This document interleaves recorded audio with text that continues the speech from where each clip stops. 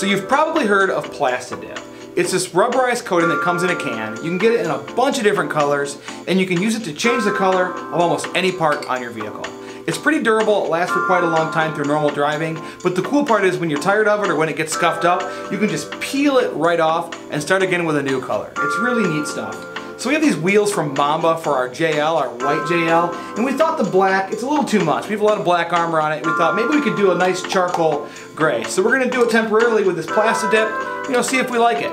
So this is the video to show you how to Plasti Dip the wheels on your Jeep. So we're gonna leave the tire on the wheel for this process, but we want to get something in here to mask this part off. So a really easy thing to do is take an index card and push it between the bead and the wheel and then mask off from there. But these Nittos have a pretty big bead protector here, so it'll make it a little easier if we let the air out of the tire first. So I'm just going to go ahead and pull the valve core and just deflate this tire all the way so we can get those index cards in there.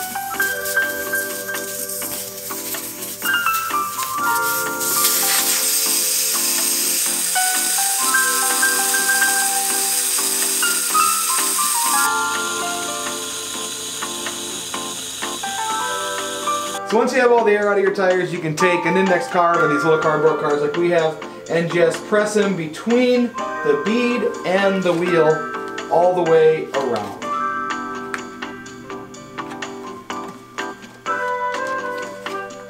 So Plasti Dip really isn't going to stick to your tire, so we don't have to get much more picky than that, but we'll just lay some paper towel or whatever over the tire itself and it'll just make cleanup a lot easier. Blood on the bottom of this paper towel. I don't know what it was used for or who died, but whatever. Guess that's fine. Alright, once it's all prepped and ready, you want to grab the Plasti Dip of your choice. We picked this really cool charcoal color, and you want to mix it up really, really well for about a minute. If you don't do this, it's going to end up blotchy and gross, so don't skip this step.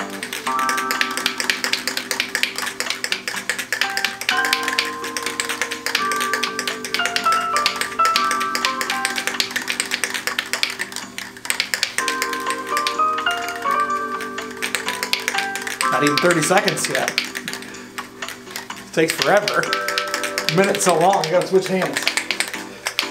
Woo! Alright. Pro tip, they make these really great triggers you can add on that gives you a professional look to trigger control. So Plasti Dip recommends 1 whole can per wheel. I think they said you have to spray it pretty thick so it's glossy but not so that it runs. So let's get started with this awesome charcoal colored shit.